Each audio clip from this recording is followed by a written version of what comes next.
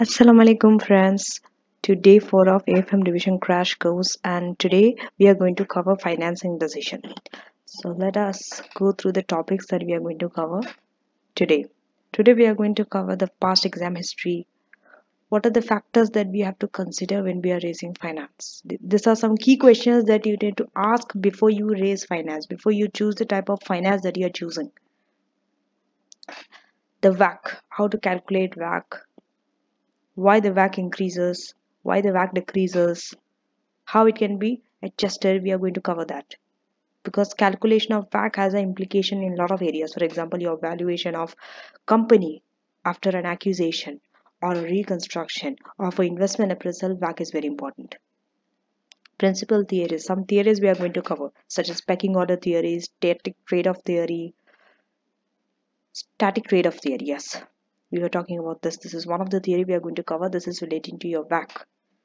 Okay, then we are going to cover the pecking order theory. When we have to raise finance, in which order are we going to select the finance? Dark pool trading system. What is dark pool trading system? Debt financing options. What are your debt financing options? There are so many ways through which you can raise your debt. Islamic finance. We are not going to cover in detail Islamic finance, just brief. Then we are going to cover the financial foreign projects.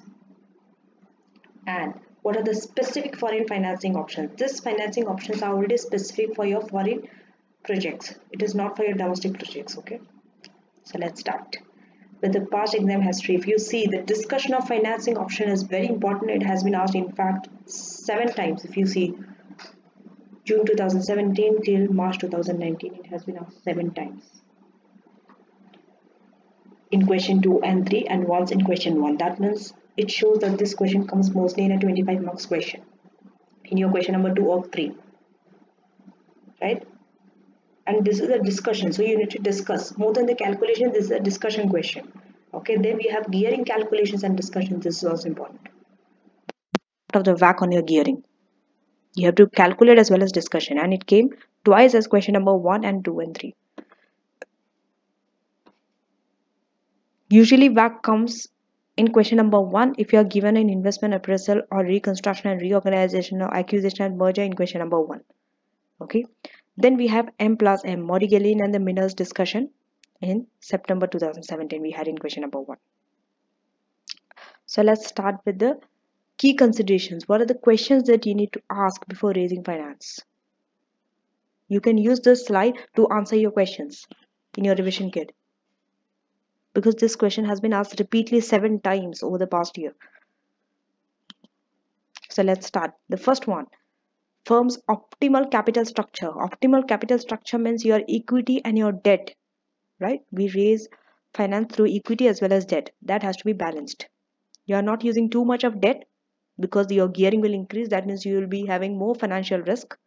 Nor you are using too less debt, because if you are using too less debt, you cannot take the advantage of tax relief. We know that debt has an interest, so that interest is tax deductible. It has a tax advantage, right? We have to pay. That's why when we are having more debt in the equity, with the equity, our cost of capital, our WACC goes down. But it has to be an optimal capital structure. Too much of debt is also not good, because then the WACC keeps rising again. So what is the firm's optimal capital structure? That you have to answer question. Based on that, you have to decide how much finance you have to raise, through equity or through debt. Then we have the availability of the sources of finance. Some sources of finance might not be available to you. For example, if you are a small organization, you will not have access to venture capital. You will not have access to what do I say, debate, bond, sources to this available to this kind of sources of finance. So it depends.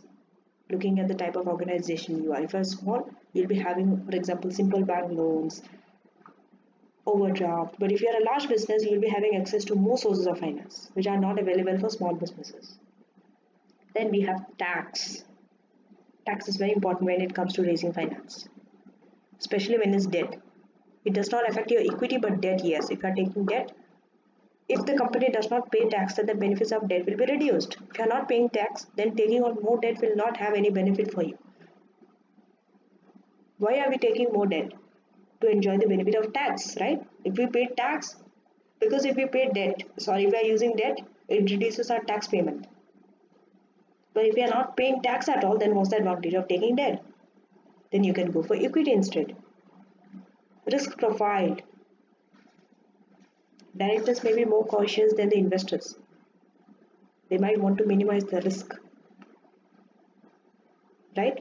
So they will be choosing a finance where the risk is less. It depends on the risk profile. If you are too risky, the bank will not give you the bank loan. You cannot take bond. Then you might have to go by the equity. So it depends. Then covenant. The company's article of association may limit the debt capacity. That this is your debt capacity. More than this, you cannot exit. So it will put restrictions on you if you want to take more debt, if it is already crossing your debt capacity according to the articles of association. So these are the 5 considerations that you need to look upon when you're raising finance. Even in the exam also, whenever they ask this question, how are they? What are the considerations, or what are the things they need to take into account before they raise finance? These are the 5 points you can write in your answer. Then WACC. What is WACC? WACC is simply your cost of equity plus cost of debt. Because we know that we finance a business using both equity and debt. So WACC is the weighted average cost of capital. We add both cost of equity plus cost of debt. Okay, WACC can be called such as WACC can be used as known as cost of capital or discount factor. Okay, because this is the discount factor that we use to discount our investment projects. To find the present value, right? To find the net present value, we use the discount factor. That is your WACC. Your WACC is the discount factor that you use. It can be called as cost of capital or WACC or discount factor, anything. It's the same thing, okay? WACC and cost of capital and all. Then, what is debt? Debt is cheaper than equity. You must know this. Debt is cheaper than equity. Why? Because debt has interest and interest is tax deductible. That makes debt cheaper than equity. Equity is not tax deductible. And debt has lower risk than equity. Tax relief on interest. These are the advantages of going for debt. But there is a disadvantage. What is it? Finance risk will increase. Finance risk increases the cost of equity and does WACC. Right? If you are having in a pool, you are having equity, you are having a debt also. If you are taking more debt, a time will come where finance risk will increase. That benefit of debt, sorry, the disadvantage of debt will be more than the benefit of debt, and hence your cost of equity will increase, start increasing, and because of that, WACC also will increase. What is the principal theory? Let us go through this. This is the diagram. You don't have to memorize the diagram. You don't have to draw the diagram in your exam. Just for your understanding purpose, how your cost of equity and cost of debt reacts, and WACC, how WACC changes accordingly. Okay, K is the cost of equity, KD is the cost of debt, and KO is the WACC. If you see X is the point that is known as optimal level of gearing. Optimal level of gearing means where your cost of capital is at the minimum, the lowest. Okay. So if you see your cost of capital is minimum at X, because after that your debt will increase, and so your cost of equity will increase. Even your cost of capital starts increasing. That is the lowest. If you see your K0, see K0 will come in between your cost of equity and cost of debt. Okay, because cost of equity will always be the highest, and in that we are using a cheaper cost of debt, right? So your cost of capital will be less than your cost of equity but more than your cost of debt. Okay, it will be in between. That's why you can see that line in between cost of equity and cost of debt. That also it will be falling. After some time again it will increase. So where your cost of capital is the lowest, that is known as optimal gearing. Okay, this is the traditional view how they view gearing. Okay, next we have some more theories. Modigliani and the Miller's theory. Okay, this is with the tax. If you're having tax, this they were taking without the tax. This they are taking with the tax now in the debt. So if you see they take the tax in the debt. If you see, the cost of debt is a straight line. Now it's not increasing, decreasing, it's just one straight line. That means no matter however much debt you increase, your cost of debt will not change. The only thing that will change is your cost of equity and cost of capital. So cost of equity, you see it's increasing, but your WACC is falling down. WACC is falling down. That is K0. That's falling down because you are having the cost of debt which is not changing. So as gearing increases, this is the conclusions drawn from the diagram. As gearing increases, that means as you are going towards the right, WACC decreases steadily. You see, KO is decreasing. But the higher level of taxation, the lower the combined cost of capital. Remember, the more tax that you have to pay, the lower will be your cost of capital. Why? Because cost of debt, because the tax is deductible. You are taking the benefit of tax in your cost of debt. Hence, your cost of debt falls down if you are paying higher tax. So combined cost of capital also will fall down. Higher the level of the company's gearing, the greater the value of the company. You see? So based on that, you can say higher the level of the company's gearing, greater the value of the company. Why? Because as gearing increases, your cost of capital is falling down. If your cost of capital is falling down, you are using a lower cost of capital to discount your cash flow. Hence, your company value will be high. How do we value the company? We need a discount factor to discount our cash flows, right? So if we are discounting our cash flow by a lower cost of capital, our cash flows will be higher, and hence our company value will be high. You should link the WACC with the company value. You should do able to do this. Okay, then so according to theory, company should choose 99.9% of gearing level, because if by this theory, if we say that cost of capital will keep decreasing only with higher gearing, so according to that, our debt should be 99.9%, right? We can reach up to that gearing, 99.9%. This is according to theory, okay? Thus you don't have to understand the logic behind this, how 99.9%, why not 100% and all. It's not needed. Just this is according to theory. They are proving that if you go by this method, then, but there are other practical problems that will not allow the companies to take on high level of gearings, like bankruptcy cost. Yes, you cannot keep on just taking debt. For example, if you are taking bank loan, how much can you take? You will reach to a point where you cannot afford to pay back the interest and the amount of the loan. Bankruptcy cost will be there. You might become bankrupt. There's a bankruptcy cost. So companies have to take this into factor as well when you are taking debt, especially debt. Then agency cost is there. What is agency cost? What is agency cost? For example, if the company is taking a high level of, they are performing at the high level of gearing, that means they have taken more debt, right? Or the company might want to take more debt because they want to invest in a project. The management want to go for that loan. They want to take that debt. Why? Because they want to finance an investment, but shareholders might not like it because it's risky for the company. So there's an agency issue between the shareholder and the manager of the company. They want to take on more high level of gearing because they want to simply finance an investment, but shareholders like no, because they don't want to take that high level of risk, financial risk. So there's an agency cost also. Then tax exhaustion. You cannot forever take the advantage of tax. At time, the benefit will be exhausted. Tax exhaustion.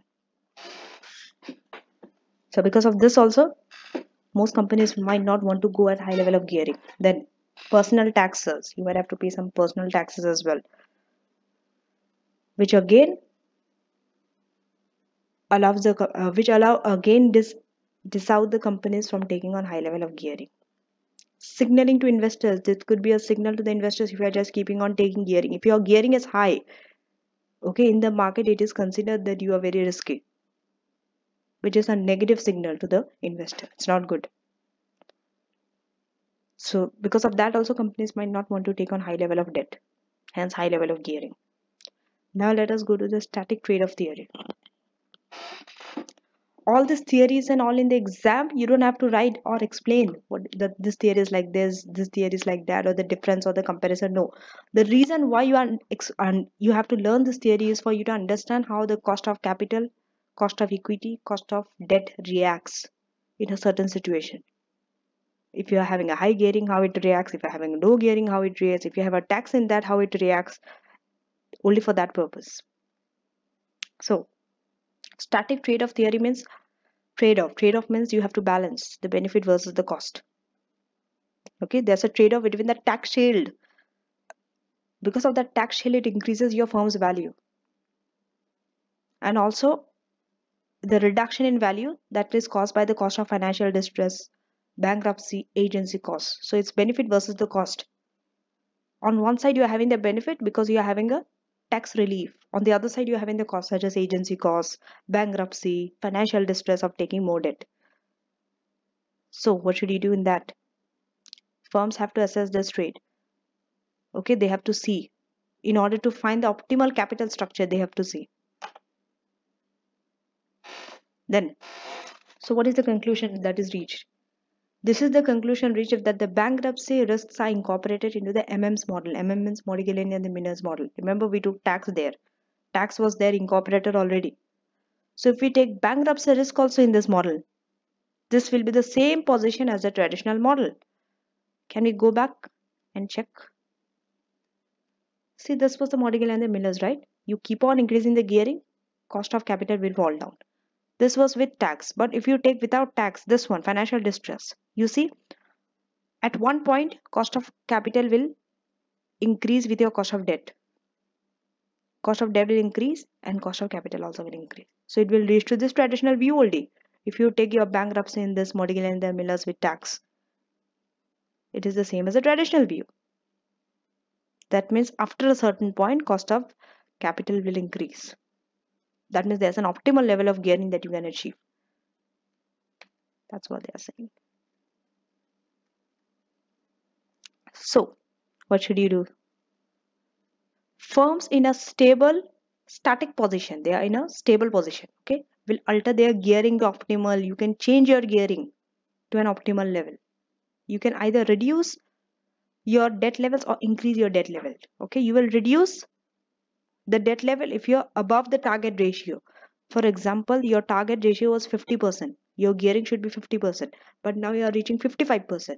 What will you do? You will reduce your debt so that you reach up to 50% or below that. Because if you are reaching above 50%, it will cause you financial distress, agency costs. This will exceed the benefit of debt. But if you are below the target ratio, then you have to increase your debt, because then you can take the advantage of the tax relief on the debt. Okay, so this is how you decide. Below the target ratio, you increase the level of debt. Above the target ratio, you decrease the debt level, because then the cost will be more than the benefit after a point. So come into the pecking order theory. This theory is very important even from an exam's point of view, because questions has been asked on this theory, even though not directly, but indirectly they have asked questions. For example, what is the order that you have to go by when you have to raise finance? That time you have to use this theory. So this theory says that you first have to go by the internally generated funds. When you're raising finance, you first have to see your retained earnings. Whatever the funds you have internally in the organization, that first you have to access that. After you utilize it completely, then the next one is debt. Because debt is less costlier than the equity because of tax relief. So next is debt. After that, you are going for the equity. The last resort has to be your equity, new equity issue, because the equity is expensive. You have issue cost and all those things. So this is the preferred order. Pecking order means there's an order for you to go before you take a financing decision. First, you are going to go by the retained earnings, then debt, then equity. Okay, sometimes you might not have to reach up to the equity. Your internally generated funds might be enough. If it's not enough, go to debt. If debt is also not enough, then you have to go to equity issue. But you have to remember this order. Okay, next. This has an implications for investment and gearing. Okay, if you are using the pecking order theory, this has implications on two things. One is investment, one is gearing. What is the implication on investment? Number one, value of the project will change with the choice of finance. How? For example, how do you calculate cost of capital? You calculate cost of capital using cost of equity and cost of debt. So if you are taking debt only, okay, let's say you have used internally generated funds and debt. You have not used equity at all in your finance, just debt. So if you are using debt, definitely your cost of capital will be lower. Hence, your value of the project will be higher. You see, but if you are coming to the equity, then your value of project will go down because cost of capital will increase. So value of project will change according to the order that you are using your finance. Next, choice of finance may impact on the decision to accept or reject a project. Yes, the choice that you are taking through which you are going to raise your finance, how you are going to raise your finance will impact on the decision whether you are going to accept a project or reject a project. How? For example, you have a project where you have to invest 1.5 million.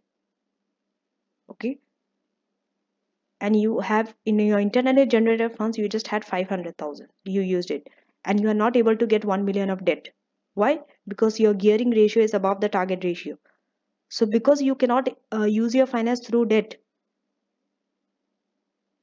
what are you going to do? You're simply going to reject the project. You cannot take the project because you cannot finance it through debt. Then higher geared companies with less cash may under invest. Yes, if you're already a higher geared companies, let's say you are having a gearing ratio of 60% already and you have less cash also, you are not going to invest. You're definitely going to under invest. Wherever you have to invest also, you're not investing.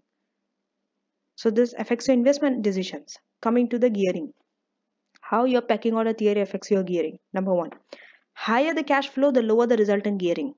If you're having a good amount of cash flow, your cash flows are higher, your gearing will be lower because you can use your cash. Cash is internally generated funds you can use to finance your or to invest. So you don't have to take on more debt then. So your gearing ratio will be lower. Second, equity. Equity may be issued at a time of high information asymmetry. High information asymmetry means managers know more than the owner of the company. Information is not symmetrical, it's asymmetry. One party knows more than the other party. At that time, you have to use equity.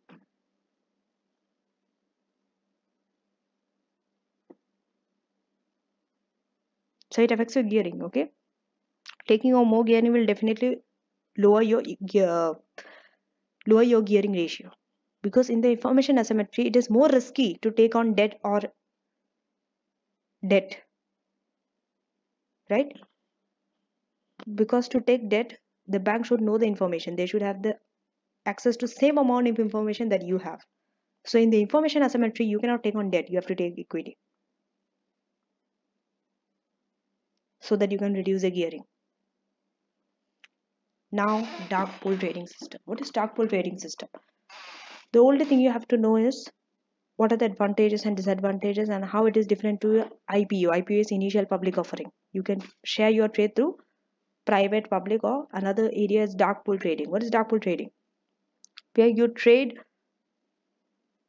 okay, you trade in a listed stocks, but these are unavailable to public. This is not available to the public. Hence, it is called dark pool. Like for IPO, the public knows that you are going to issue shares. It is available to the public. The information is available to the public. Here, it's not. It's unavailable. That's the difference. Next, the rise in the popularity of dark pool means that the information asymmetry becomes an issue of greater importance now. Correct.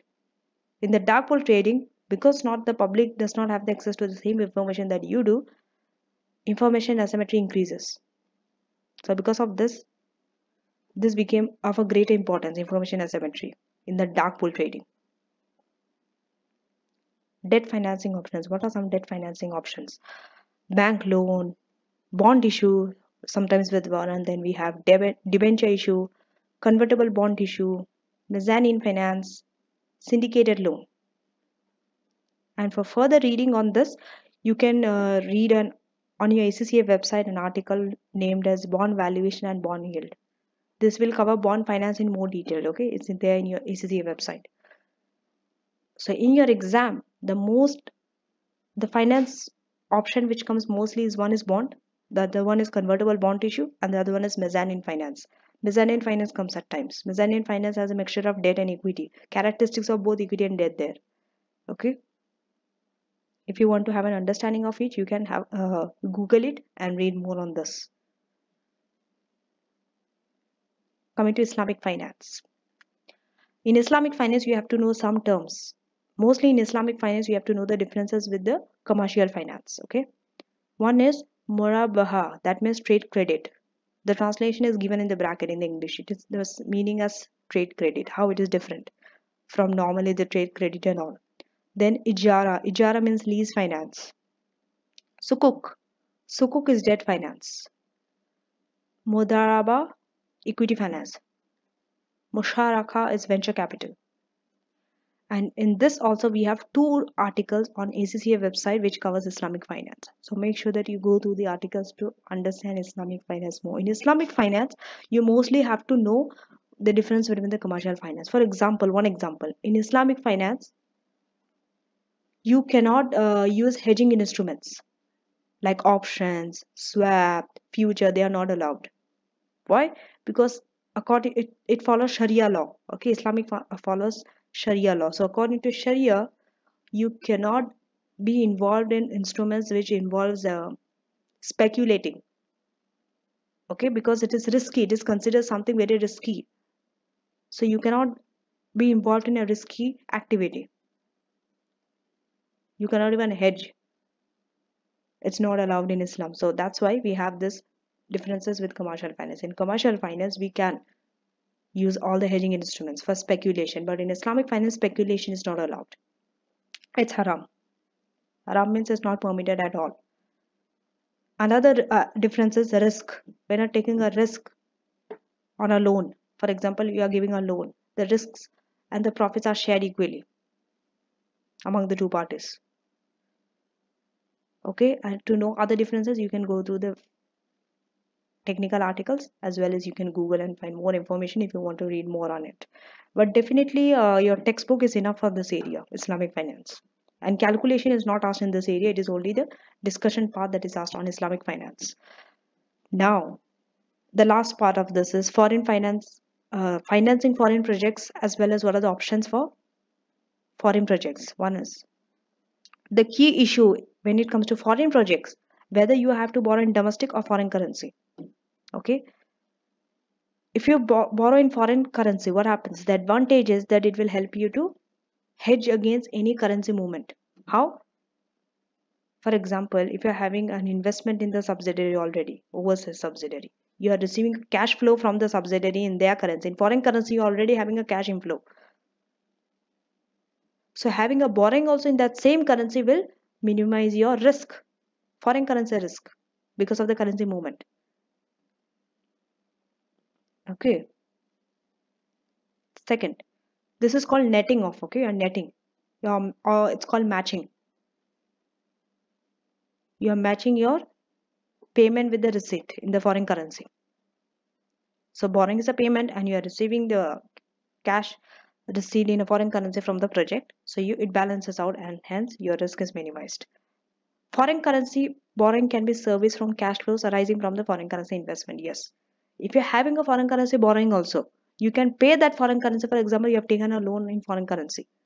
So you can pay that foreign currency loan in the foreign currency that you are receiving from the investment that you are having in the foreign country. Right? So you don't have to convert anything. There is no risk at all. Use that foreign currency cash inflow to pay your foreign currency borrowing. Now, what are the specific foreign financing options? These are only specific for the foreign projects, not for domestic options. And we have short term and long term. In short term, it is euro currency, short term syndicated credit facilities, multiple option facilities, euro notes.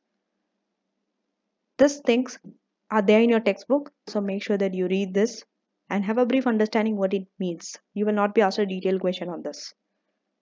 Euro currency, euro note, so you don't have to worry about it. Long term, we have Eurobond and syndicated loans. Okay. So that's it for today. Tomorrow we'll be covering dividend decision. In dividend decision, we are going to cover the transfer price, how the dividend policy will have an impact on the company valuation, on the investment decision, on the financing decision, value of the company, right? Dividend valuation model, all those things we are going to cover in the tomorrow in the dividend decision. So till then, take care and thank you for watching.